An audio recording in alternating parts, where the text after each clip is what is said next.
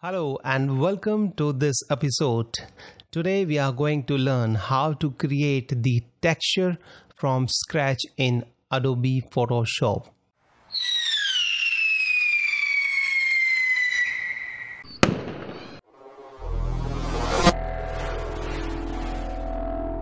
So let's get started.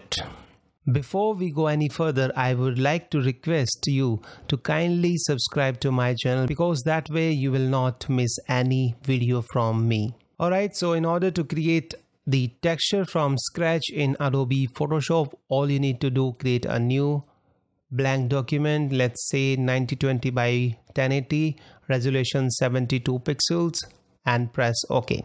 Alright, and let's create a new blank layer, and this time we are going to use the brush tool. Alright, so select the brush tool, and from this brush presets which are available, you can choose any brush you want. So I'll take this one, which is the pre-installed chalk 60 pixel.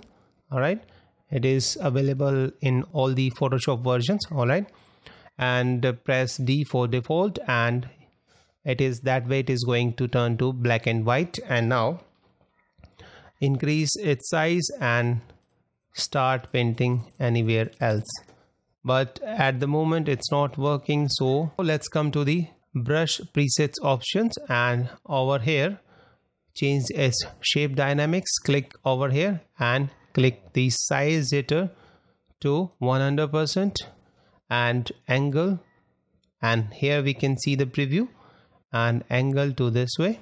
And now let's come to the scattering and select both axes, and that way it is going to scatter on both the sides, and increase the scattering.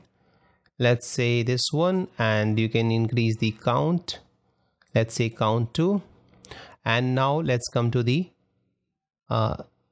transfer option, and from here increase its opacity to 50%. so that way what it is going to do, it is going to make some strokes darker and some strokes lighter with 50% opacity. And similarly with the flow, we can increase that as well. So some strokes would be of 48% flow.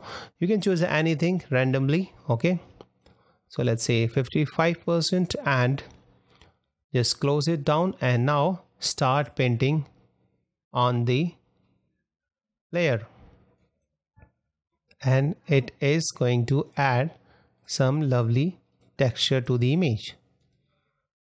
Okay, and if you want, you can choose different colors as well. So let's take this color,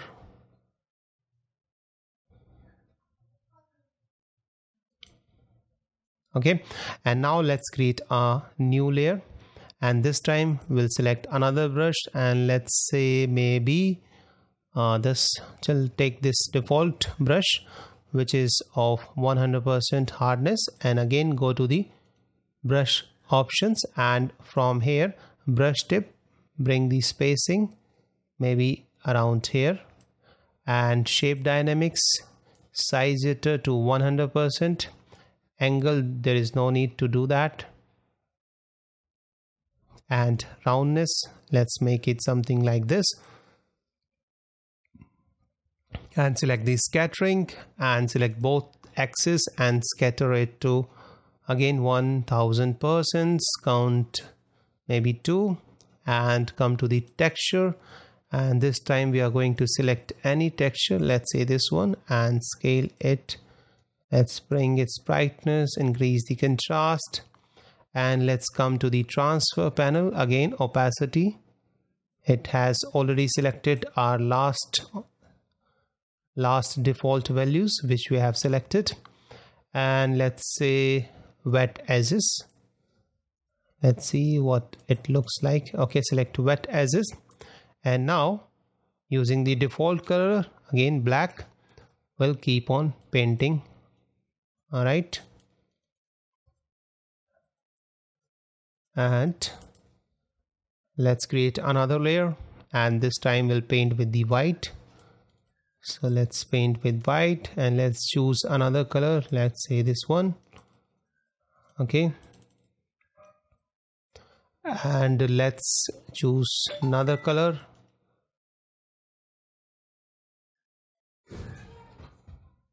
Let's take this color.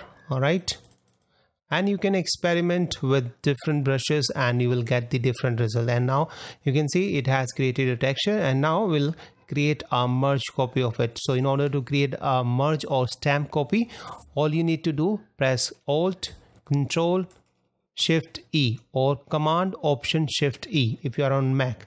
So it is going to create a merge copy of all these layers. All right, and now we'll go to the filter and select filter gallery. And on this filter gallery we can choose different options. So let's say on the texture we can select crack line, or maybe this one is looking good, and you have other options like grain and mosaic tiles, patchwork and texturize. You can choose anything, and I think I would go for crack line, and you can adjust its spacing. All right, and its depth as well.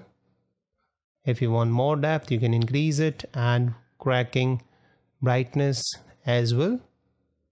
So let's say I think this one is looking perfect, and press OK.